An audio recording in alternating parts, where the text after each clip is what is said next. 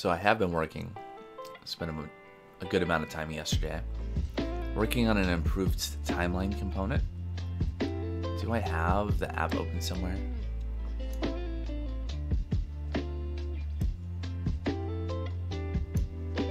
Oh, it's right there. I should change the favicon at some point. Ooh.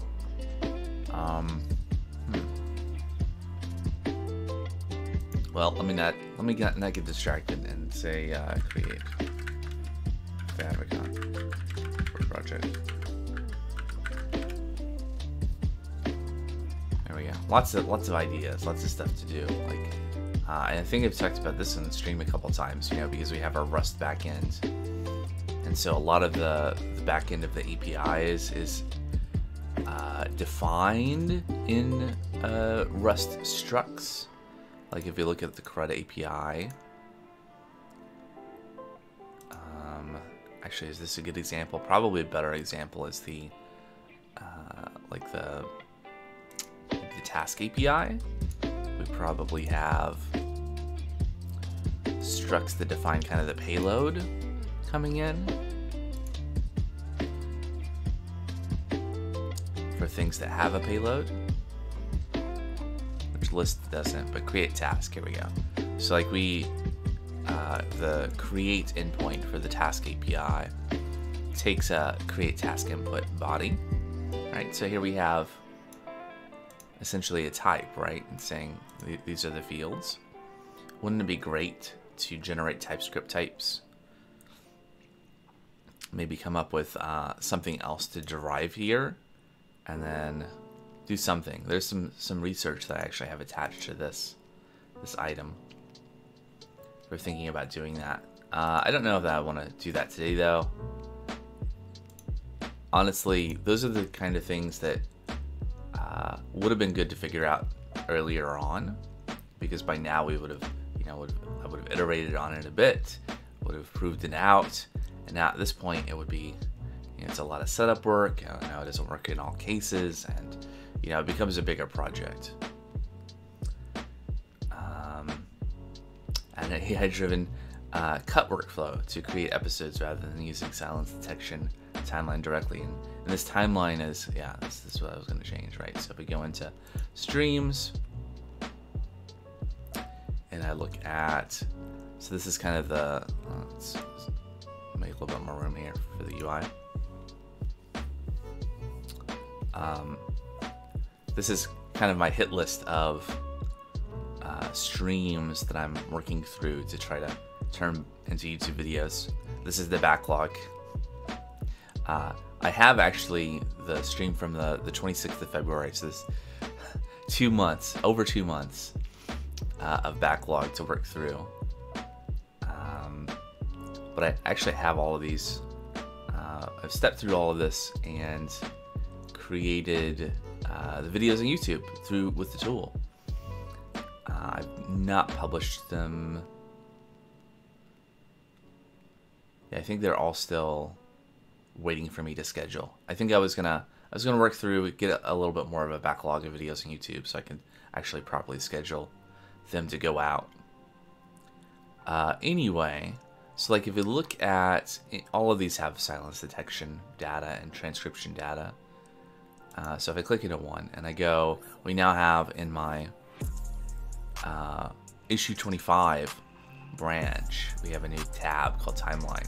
So I essentially moved this timeline from the audio tab. So this was like the silence detection area, right? So now we have like, here are detected silences in the stream. So I've moved this and I have a new timeline that should, that's interesting. Oh, there we go. Okay, maybe I had some stale JavaScript. Speaking of which, I should probably, that's fine. That's fine. Yeah, so now instead of just having to select, like, here are the places where there are silence, which is kind of weird, right? If you want to cut,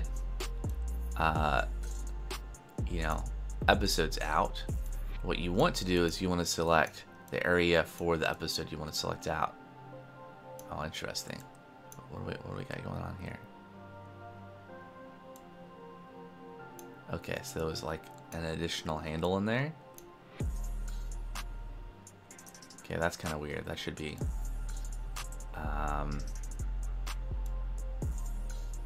should do something about that. So what's going on here? Okay, so that's that. That's that.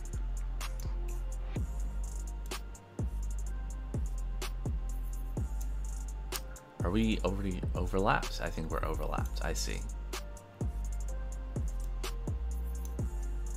Okay, so I mean, I could see a use case for being able to select cuts of videos. Here, their episodes. Let me think about that.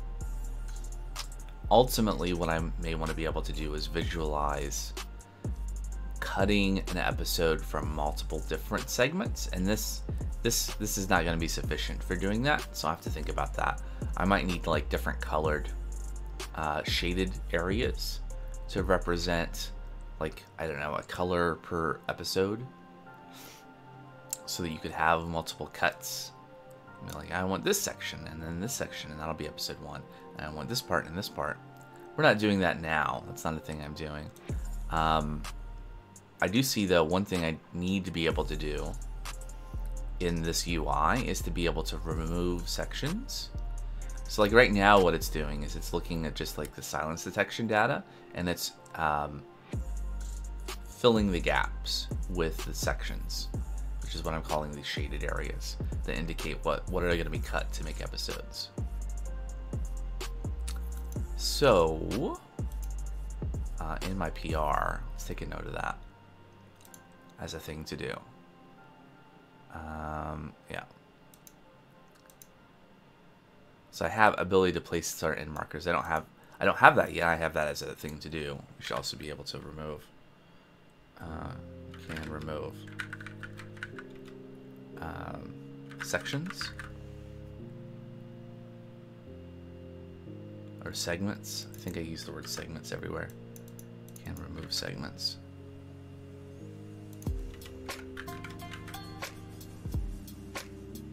So there's still some work to do. So we might work on this today. But I think the first thing I want to do is there's something that I was working on, whatever day I was working on it, 3 days ago. So OTIO is the open timeline format that we're using to export data out. And update that branch. So when we generate this, the intent is to take, let's see, like if we go to an episode. So let's say we go here, right? So here's an episode. Right now, I'm generally creating episodes that have like a single cut, right? A start and an end. So in the stream that this episode is from, it started at this time point and it ended at this time point. The data model supports multiple cuts, but I'm not doing that yet. So what you can do from the episode is you can export OTIO. Now let's check out this branch 52. There we go. Pull that down. And this just is front end changes, right? Because all of our OTIO export stuff happens in the front end, which I have mixed feelings about. This is also a bit of a refactoring to like create utility functions to create some of the different objects with in some cases like DaVinci Resolve specific metadata included in, or not. But yeah, anyway, so yeah, and that file doesn't exist in this branch.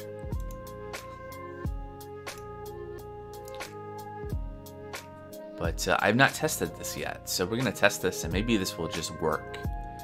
And if it does, then this is at least an opportunity to kind of demo what the tool does in terms of, like, I've never actually shown like importing stuff into DaVinci Resolve. Just call it test 17, and then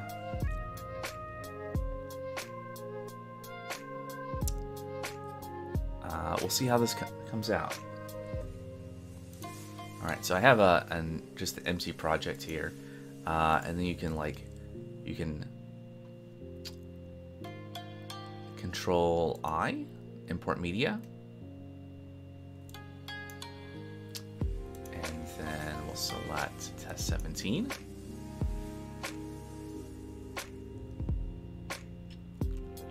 And then it thinks for a little bit.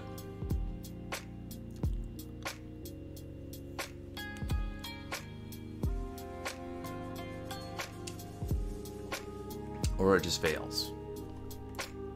Yeah.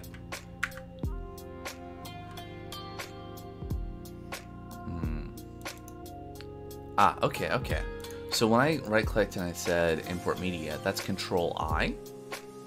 Don't let the capital fool you.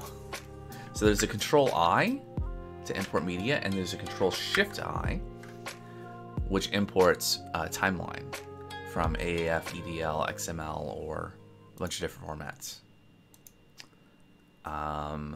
So how would you do that otherwise? You go to timeline, and then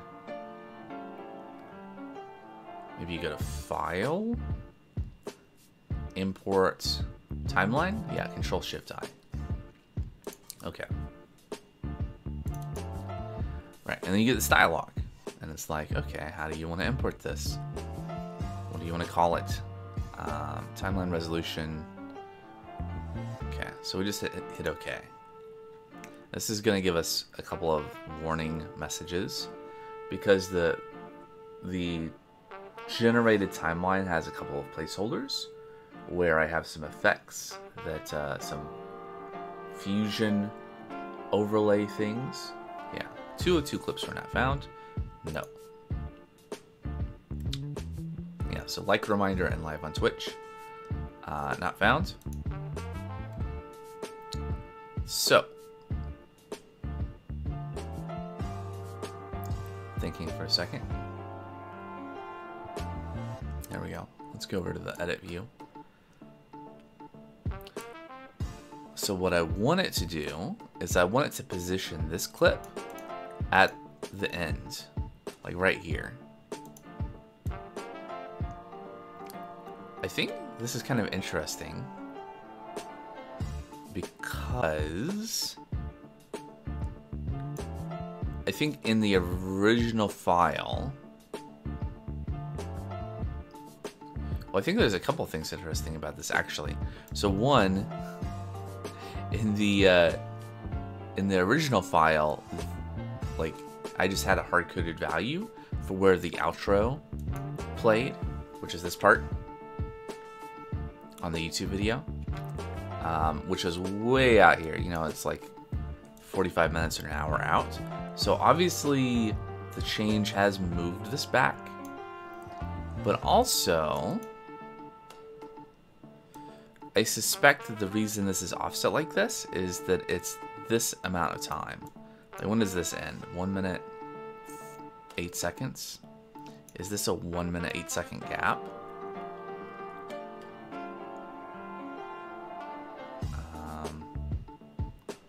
So then it ends at 38. 1438 to 1546. Yeah. Okay. So I'm not taking account that this is eating up time when I position this as issue 1. And 2, I think really unrelated to this, I think I recall, because this export I've done before for the 17th episode of the Palworld series. The files are not here, right? So we have 2054, and you can see the other ones are attached. The 2114, 2134, 2154, but they're not on the timeline. So that's not right. So that's a second thing to debug.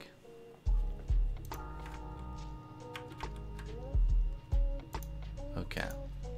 So let's keep a list here.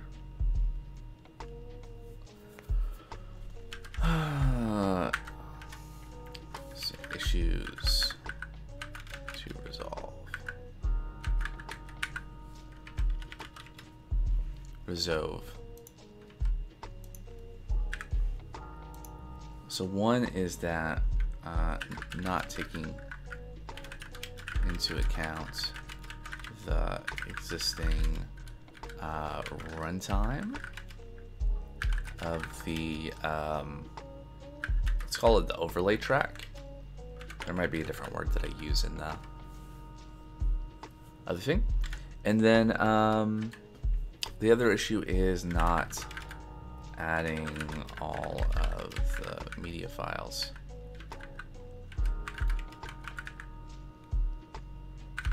to the timeline. Okay. So let's take a look at the code. So basically all the logic for the exporter is in this export.ts. And it's still a bit of a mess.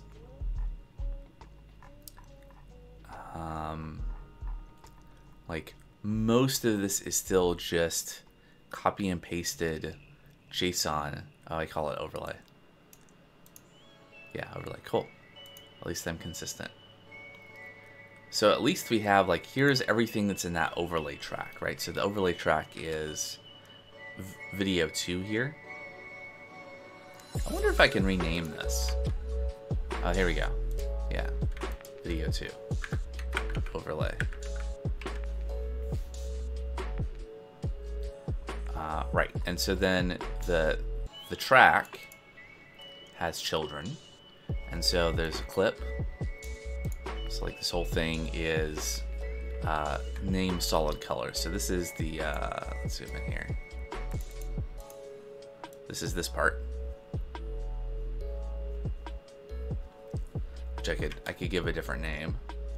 Instead of solid color, this could be like start buffer. That's what it's for. It's just it's a thing to occupy space in the timeline, which is very convenient for when you are cutting and moving stuff around. I found having this here was very helpful. So anyway, so that's that. And then we have live on Twitch. So this is just kind of a placeholder because I couldn't find a way to make it auto add the effect.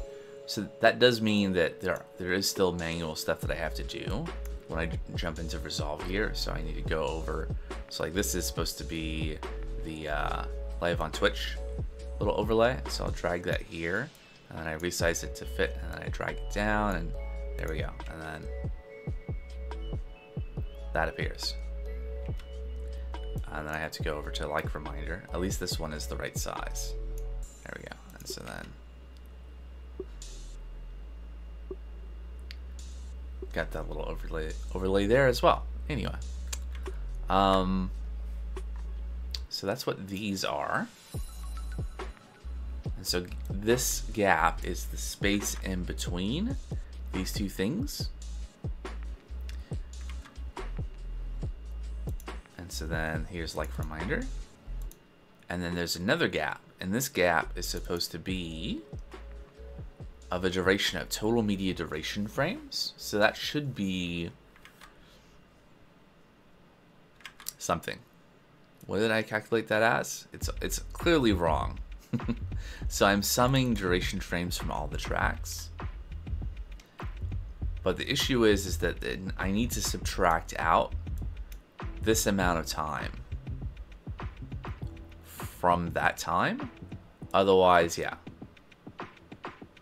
because the gap is, it's the gap. It's the amount of time between these other things, right? So this value should really be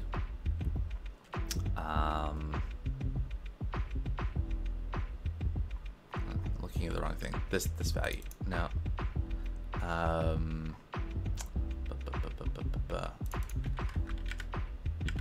There we go, down here.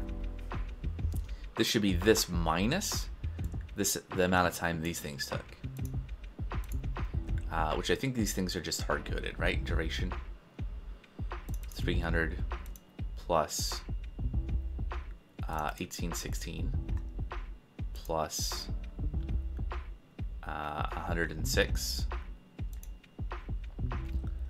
Okay.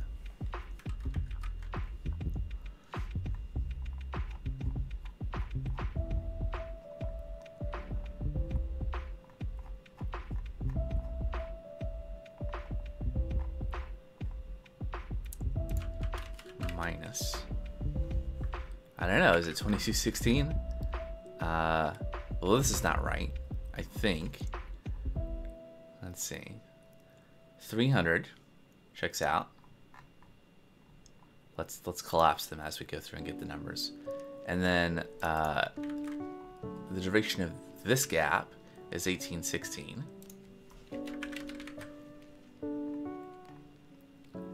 Which also needs to be included. And then the duration of this is 106. Checks out. And then I think we did get the value from here. Lots of effects. 1910. 1910. Checks out. Alright, so we add all those things up and we subtract that amount of time from total media duration frames, and that should be the amount of time between all of these things and the end of the video. And so we're going to position the thing after the gap, right? So we're adjusting the length of the gap to position this transition and the clip. Right, so we have a transition, a cross dissolve for 194 keyframes. And then we play, here's where I've started to extract out, creating the clip. So we have other places where we're also, you know, I've not fully extracted all of this out. I guess ultimately, if I want to go down this path, what I need to do is like create an actual proper like OTIO library, at least you know, a serialization, you know, something where you can, I don't know, what's the best way of doing that? Maybe an object, like,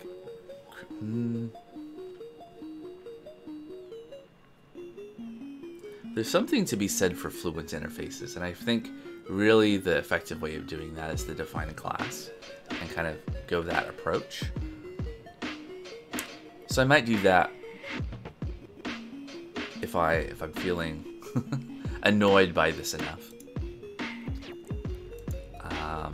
So that should address this issue though. So the nice thing about this all being in the front end though is that we can just refresh the page and export again. And we'll save over the file, which should be fine. And then if we go back to media pool, I'll just delete everything. There we go, delete. And we have an empty project again. And I just Control-Shift-I. Repeat the process.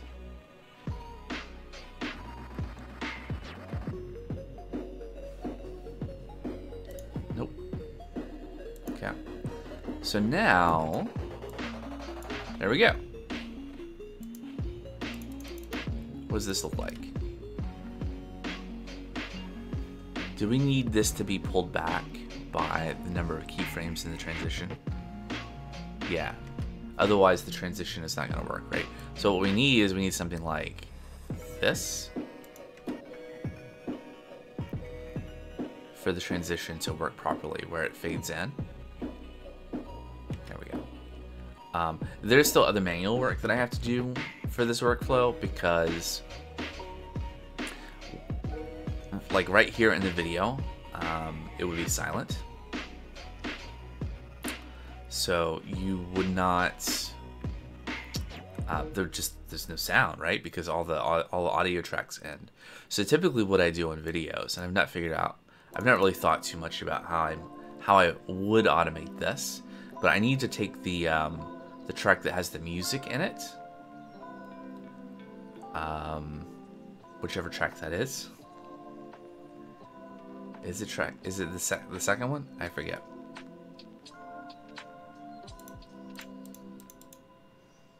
Well, let's just say as an example, let's say it was the second track, right? So I would take this and hopefully, ideally, the recording wouldn't end right there. In this case, because I'm missing the other files, there isn't extra that's trimmed off. So typically, especially for like, typically the actual media file, the end won't be like where I want to cut it off is before. Let's just move that out of the way, and then move this back and move these all back. What are you doing? Oh, I see. Interesting. What is this object? Wait. Is this where the other clips are?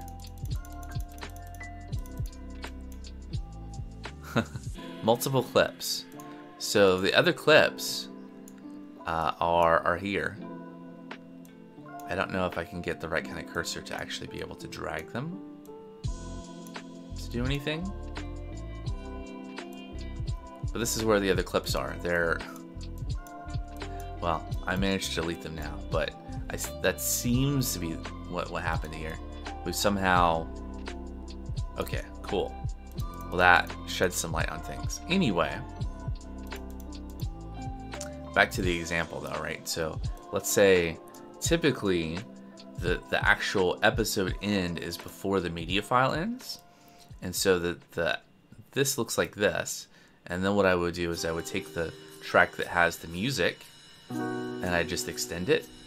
And then I might like do a cut somewhere here so that I could start increasing the volume of the background music.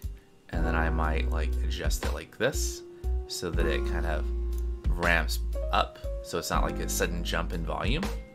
This is not the music. This is probably me talking still. But anyway, this is the sort of thing that I would do on the video that I haven't figured out how to represent that. If I even can, I'm sure I could do something in the OTIO file. So that's a future endeavor. Okay, but we fixed the first problem.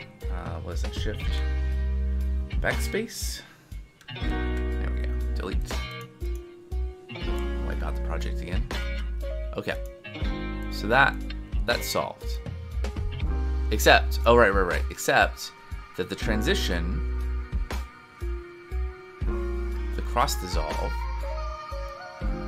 it is 194 frames, and we want to shorten the gap by that amount.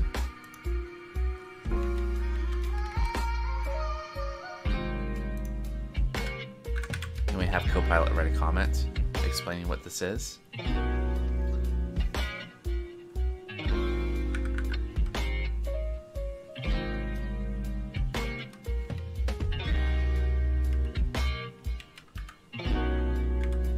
Something like that.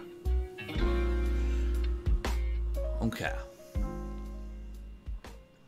So that shortens the gap a little bit more so that the outro video starts 194 frames before the main timeline ends, so that the transition can do the fade. Okay. And then the other issue is that we apparently are adding the media files to the timeline, but we aren't. They aren't showing up right. So I think to fix that, let's see what's the easiest way for me to get into this. We need to go look at the OTIO file and take a look at what's going on inside of it. So let's see, open. Okay, that'll open a new window, right? Because this is not inside WSL, this file. Okay, so here is the generated OTIO file. It should know that it's JSON. I guess it doesn't know from the extension.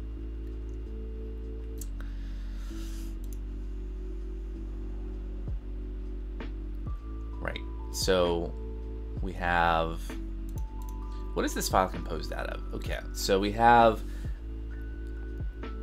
disclaimer. Disclaimer. This file is based on taking DaVinci Resolve, the version that I have, and like exporting an OTIO file and then importing it again and make sure it works. So I don't actually know for sure that this is actually completely compliant. Like if you were to look up the documentation for the OTIO format, how close is it? Don't know.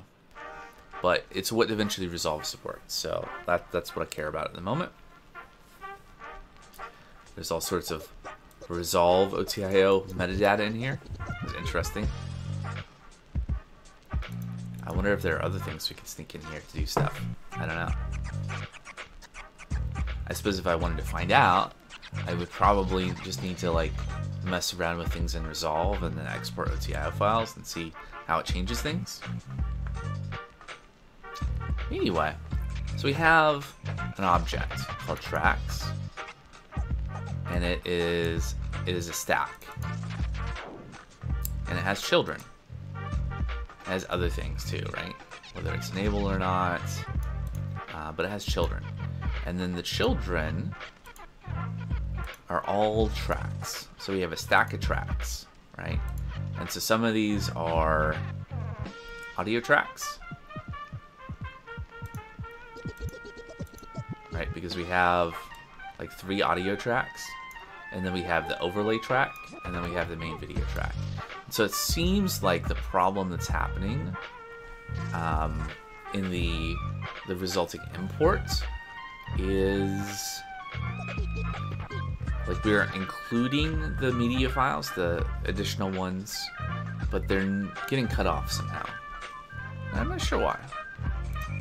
But we should see this in this track. No, in...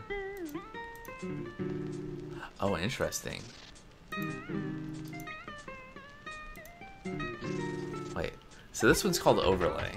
And this one is called Video 1. What determines the order that they show up?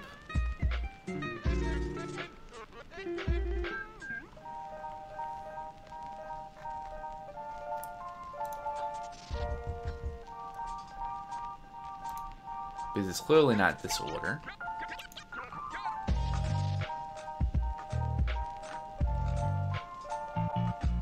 I don't know. Okay, so the first thing is this transition. At some point I decided I really like the hexagon iris. It's kind of like an opening transition from black into the video. And then we have clips. Try to make this compact.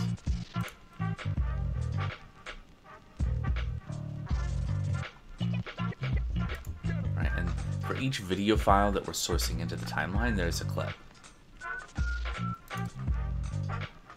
Right, so we have a few. 1, 2, 3, 4. I guess to keep illustrating this, let me re-import this file.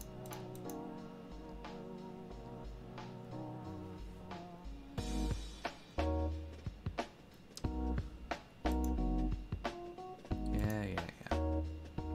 So like we have 4 video files for the 4 clips. There's only one video file being referenced here, which is why this is only like 12 minutes or whatever, 14 minutes. So the others should be here, and apparently they are here, just really small, and I'm not sure why. But it's interesting.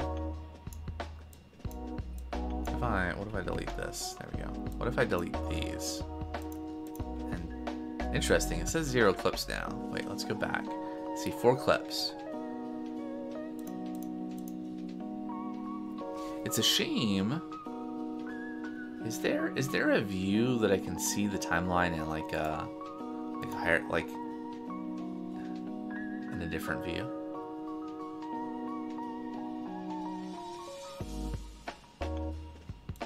Edit index.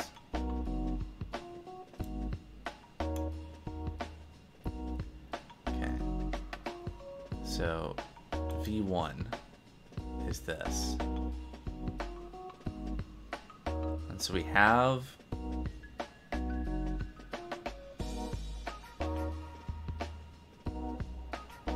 V1.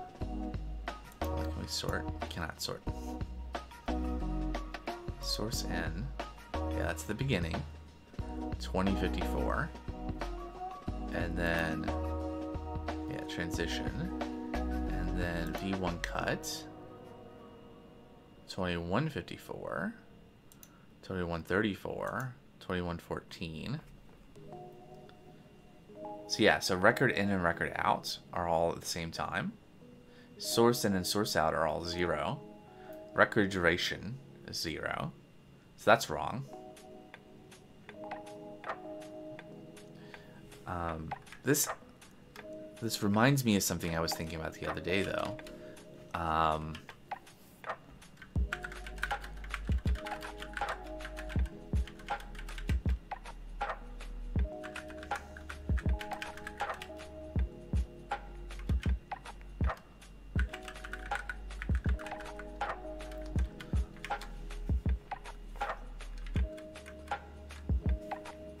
So right now, what I'm doing is like what the code is doing is like it's essentially trimming the video file. It's adding it to the timeline and saying here's where to start this particular media file. Here's where to end this. This is where it appears on the timeline. Here's where it starts and stops, which is a little bit redundant, right? If you say here's where you start and stop the media file, you have a duration. I guess you could like have it sped up or slowed down or something. Anyway, but I think there's a facility in Resolve that I've not really played around with much to like mark where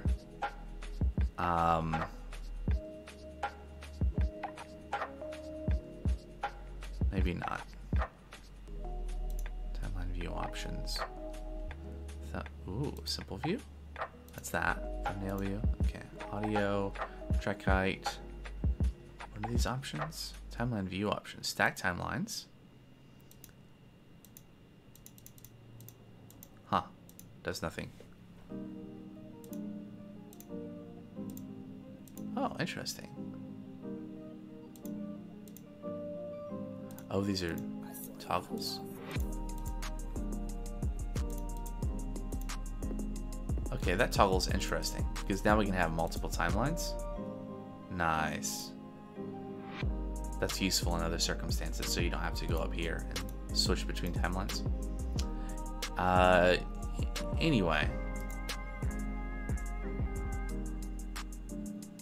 Wasn't there a thing, or am I misremembering? Maybe mark? Yeah, mark in. Mark out. Right, so when this is like this,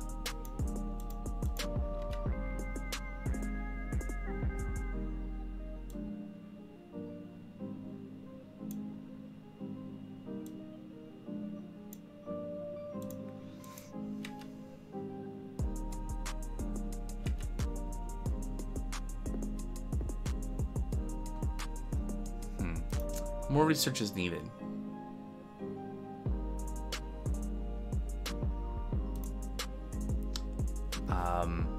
All right, so I think what I was thinking, so a problem that I have sometimes, right? So I've gone through this workflow, exporting the OTF file, importing into DaVinci Resolve a few times now, and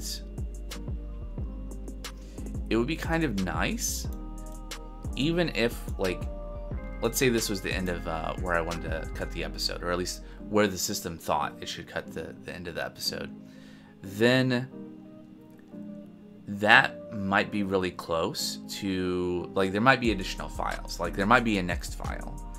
Now, maybe that next file isn't part of what needs to go into the episode, it would still be nice to include it in the timeline, and maybe the preceding one too, right? Just in case I wanted to bring the beginning back, or if I wanted to maybe shift the music track or something for the whole thing, those sorts of things. Then it would be kind of neat to actually like have like the preceding file, the after file, and then have in-out markers saying where the actual, like where the timeline actually started. Because I think what those markers do, and I could be wrong, but I think the idea with the markers is that you can, when you go to render,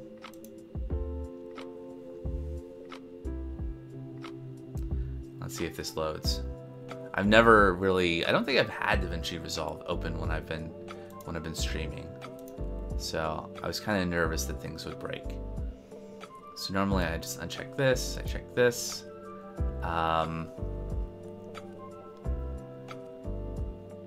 Does it use the markers?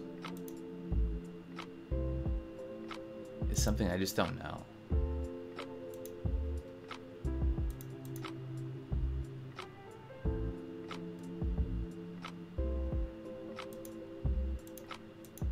Yeah, that's render settings.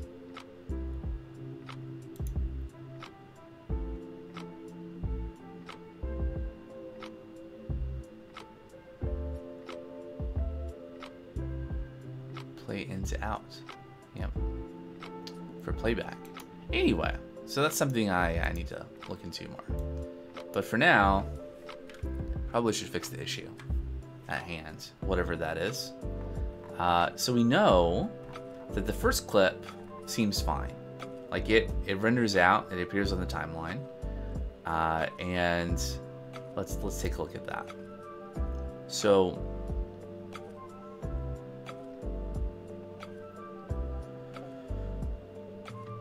source range, confusingly enough, I believe represents the time, well, the frame numbers on the timeline. Wait, what is this? 20, 54, 55. Oh, no. Okay, so that's the name that's shown. This could be anything, right? I just used the file name, right? So media references, default media.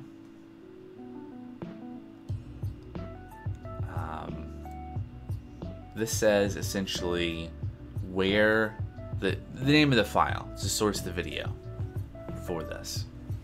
And then what portion of the video to take. In this case, this should be the whole file. 72,000 frames, I think is what that is.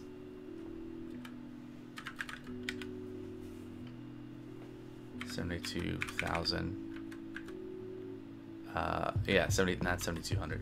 72,000 divided by 60 frames per second, divided by 60 seconds in a minute, should be 20 minutes. Okay, so that makes sense. And then we have a second clip. And the second clip does, it references the next media file, right? So these are 20-minute clips. But this is a problem. Why is the duration 0? There we go. So this is wrong.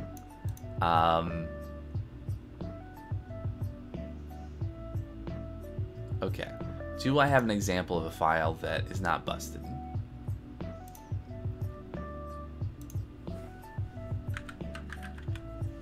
If you're wondering, yes, this did happen when I went and did the workflow before. And I just I went and it didn't happen for all of them though. So I think maybe the first few were fine. Maybe it was the last one. So figure out why things are happening. But I just had to, manually drag the clips in and fix it up. Okay, so here's 18:14:55. We're placing it on the timeline starting at this frame for a duration of this much. The difference between these values should be 7200. That is the length of the media that we're selecting. And then the next time range, the next clip, is for 20 minutes later. Start time is 0. Well, this is wrong. Or is it right? What does it look like if I import episode 13?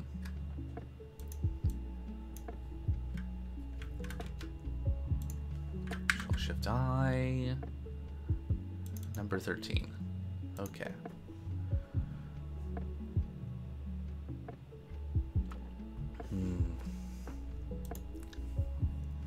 Yeah. So we start at 1814, 55. And then let's zoom out here. 1814, 1834, 1854. So those are the right order of things. So that tells me that the source range here. Why is the start time of this one 15,960?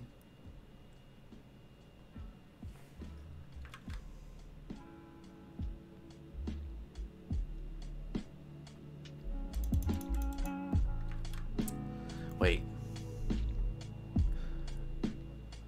Okay. So no, I'm wrong about what I said before. So this represents everything that's available in the file.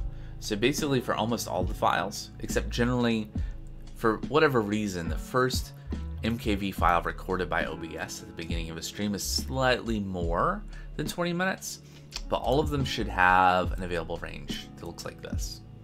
It's just saying the file has 72,000 frames in it.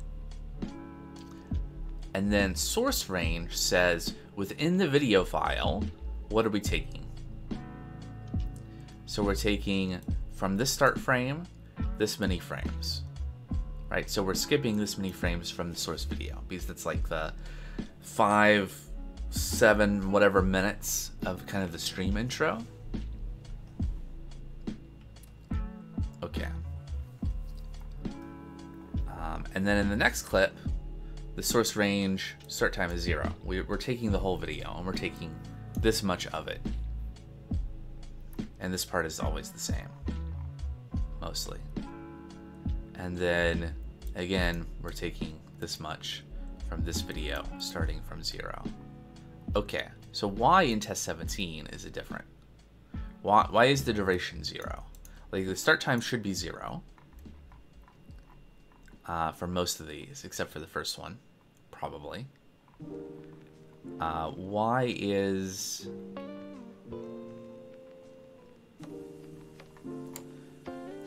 Okay, what's going on with source range duration? Okay, so now we have a place to kind of focus in and look at more critically. Okay, so this is the gap. This has nothing to do with what we're looking at, right? This is all part of the overlay track. So let's hide all that. So how we're generating this is that we have tracks, this is the stack, we have a video track, an overlay track, and then audio tracks. So the video track is defined up here and has a start transition and then all the video subtracks. And the video subtracks are, we take the past internal tracks and we map over them. So source start frame, duration frames. So when we exported, one of the track.duration frames must have been 0.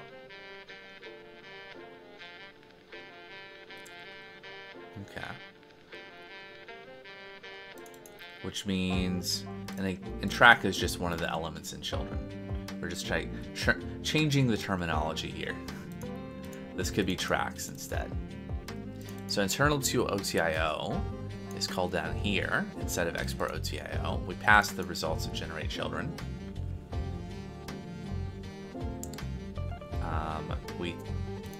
Export OTIO takes an episode, and it takes a stream, and from the episode it reads the tracks, and it parses cut start and cut end into start and end.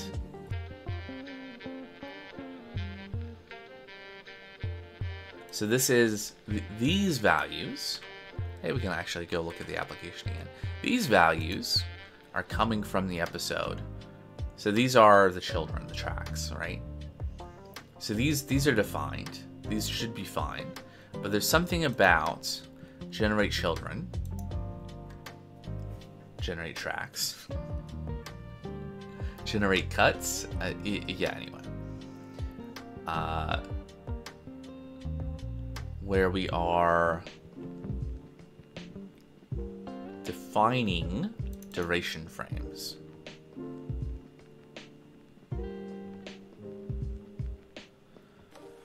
So there's two paths in here. There's one path where if the start and end are the same, then we return a single, like, the cut is just within one video file. So you can have just a single child, a single internal track to represent that cut. And duration frames is this value, right? But if it's not, that means the work covers multiple media files. And that's the case here, right? There's multiple files. We need to cut from multiple files to assemble together the episode.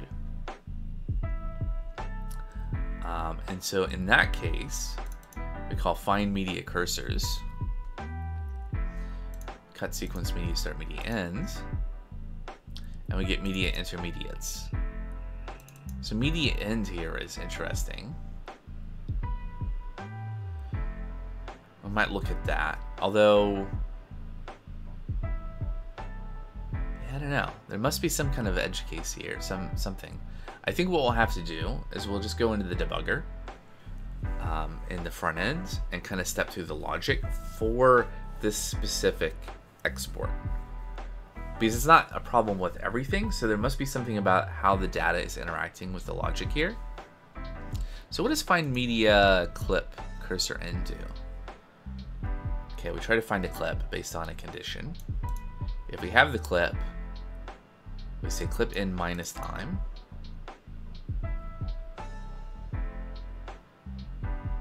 That's a number. That's a number according to TypeScript, but maybe it's not. Okay. And then if we go back, media intermediates is probably not the source of the problem, because what we're seeing here, right? So the generated set of cuts, right, for the export. The first one is fine, but everything else is problematic, including the end. So it's unlikely that the problem is inside of find media cursor clip cursors, because we already have media end, and this shouldn't be mutating it.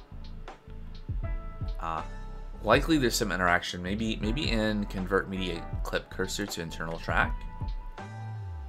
Hey, look, duration frames. Duration is a number times FPS. So somehow duration is 0? I don't know. So let's set up the debugger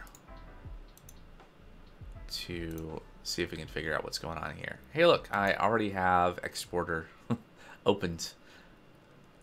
Let's see. So we want, oh, this is the wrong exporter. Hold on, let's go in here. This is our subtitle track exporter. OTIO exporter. One of these export.ts files. Hold on, close other tabs. There we go. All right, so the easiest thing to do probably is just to put a breakpoint, maybe in generate children.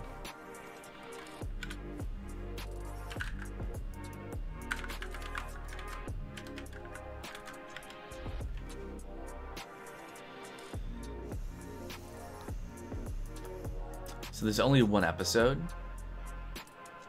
that we're processing here. So I think I'll just set the breakpoint right here. And so when I go up here and I click export, we'll save it to test 17. Yep.